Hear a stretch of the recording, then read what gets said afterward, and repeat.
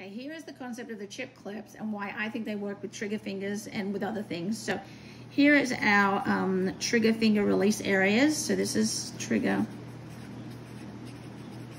finger, okay, post-surgery, okay, and this is with the chip clips, okay. This is the concept with this and kind of the way I treat as well. So we have the distal palmar crease, another crease, we have the thumb crease, we have this little location, which I find super important because I think this is why middle finger always kind of goes this way a little bit.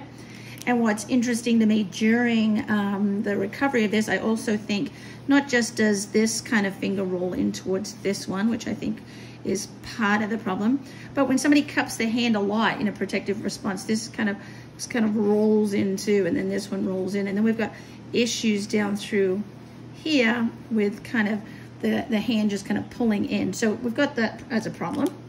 And then we also have the skin that kind of comes through the web spaces like this, all the way getting pulled in towards these locations like that. And then again, they're cupping their hand, everything's pulling in. So my thought is that again, the dorsal skin and the volar skin meet here at the sides and the seams, obviously all the way up and down, all the way up and down. But these locations are big ones for me. And this is why I use those chip clips. So the thought is that everything is kind of pulling or drawing in, kind of suctioning into that location.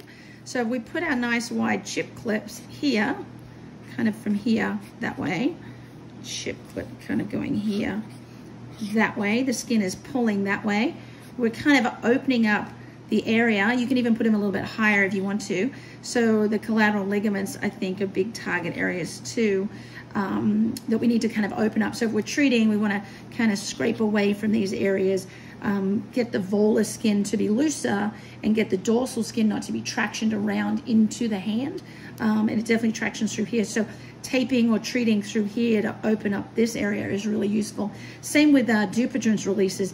This skin comes through the web spaces and gets pulled down. So, so trying to get that skin back through, definitely kind of up to the line of the distal palmar crease, usually is pretty helpful. So it could be doing other things. It could be creating a false pulley, which is perfectly feasible. It could be kind of opening the space up so now we get better contractile force on those muscles.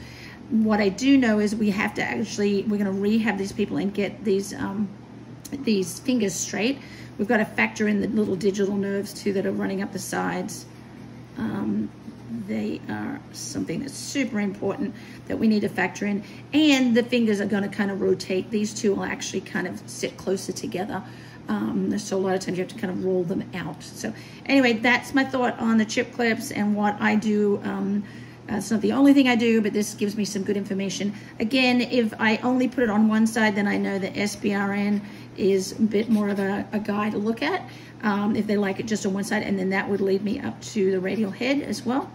And then if I just had it on this side, then the dorsal cutaneous branch of the ulnar nerve, then that would lead me up here to the ulnar styloid and pisiform, that kind of relationship, and then definitely up into the medial elbow and look at the alignment of that. So that's pretty much where we're at. The only other thing I didn't include was kind of the diagonal lines that run kind of from the base of the thumb to the base of the small finger, base of the index finger to like the base of the outside of the wrist. Those lines I always scrape in those directions kind of to open everything up.